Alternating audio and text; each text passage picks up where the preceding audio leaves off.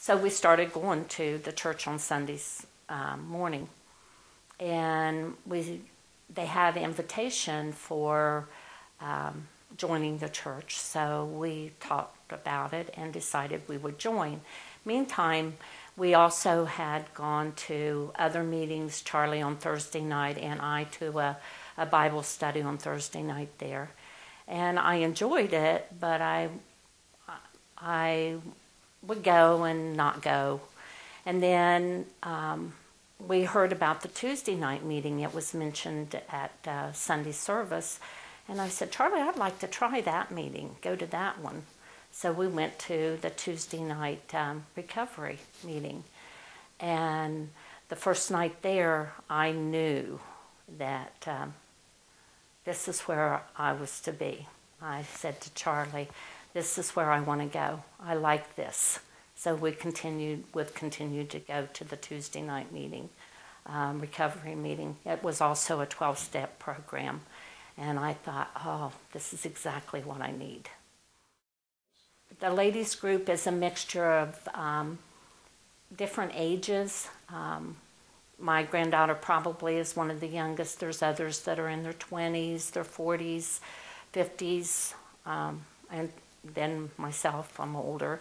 Right now we're working on the 12 steps, and it's interesting how much alike we all are, even though we're different ages, how much we have in common, and how once one person will speak up and say something, how quickly we can connect because we're so much alike. For me, it has been a wonderful experience, the Tuesday night. To begin with, the beginning of the service is singing and worshiping, praise service, and that part I think is great for any age, young or older. And then they also have speakers, so they share their strengths and hopes. And then the individual group sessions, at least for the women, is very, very rewarding.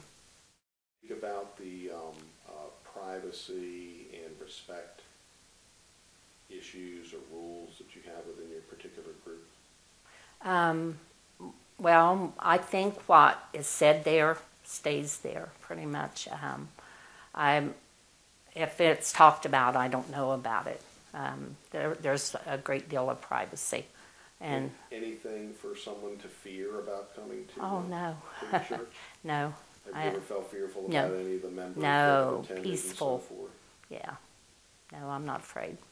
Not at all. Can you speak a little bit, since you've been coming there for some time now, the variety of musical groups that we have? Oh. I like all of them.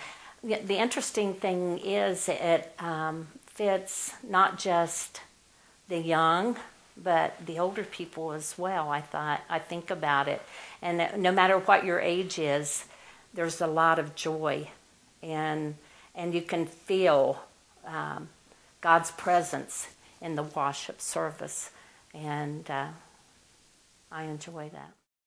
Actually, I have seen changes in my granddaughter